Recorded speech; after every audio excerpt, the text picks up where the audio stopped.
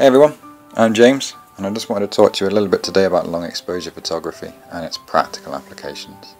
Now in its most basic form, long exposure photography is just keeping the shutter open slightly longer than you normally would to obtain a correct exposure, and there's a number of reasons that you might want to do this. So generally speaking, the most common reason you do this is to make water look what we call soft or like it's in motion. And this works particularly well for streams or waterfalls, especially if it's got white water or fast moving water in it. Now, sticking with the water theme, it can also help reduce surface movement on a large still body of water, such as a lake, and it really helps to bring out the reflections over a long exposure.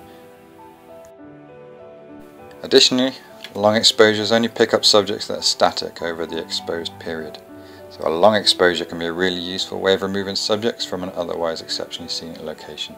So if somewhere is very busy, you can use it to remove the people, giving you just the landscape.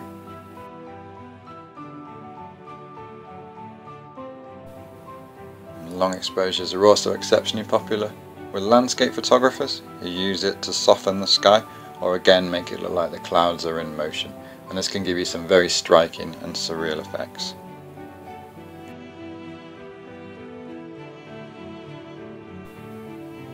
And then finally, at night, long exposures can be used to capture moving lights or to create star trails as the Earth rotates on its axis.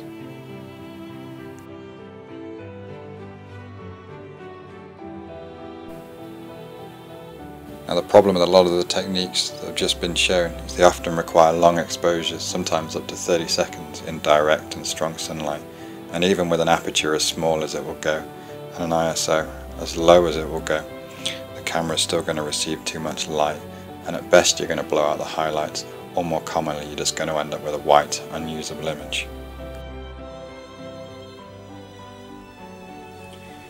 So we solve that when we're shooting in daylight hours or strong sunlight by using one of these, which is an ND or neutral density filter.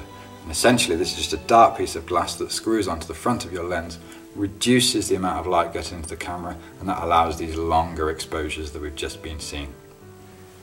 Now I've used a number of different filters in the past from various different companies, and whilst they very successfully reduce the amount of light, they often do so at the expense of image quality and in particular colour quality. So they dye your images either a magenta or a very dark shade of blue, and that's very difficult to remove in post-processing. Now I recently discovered a company called Breakthrough Photography who've gone right back to the drawing board, redesigned the filter, and they claim to have made the world's sharpest and most colour neutral filters currently on the market. This is a huge claim, so I contacted them for some samples. I've been testing their filters for the past 3 months, and I'm really excited to report they function exactly as described. It's not clever advertising, it really does work. I've never used such a colour neutral filter. Watch the rest of the video, read some reviews, see what you think.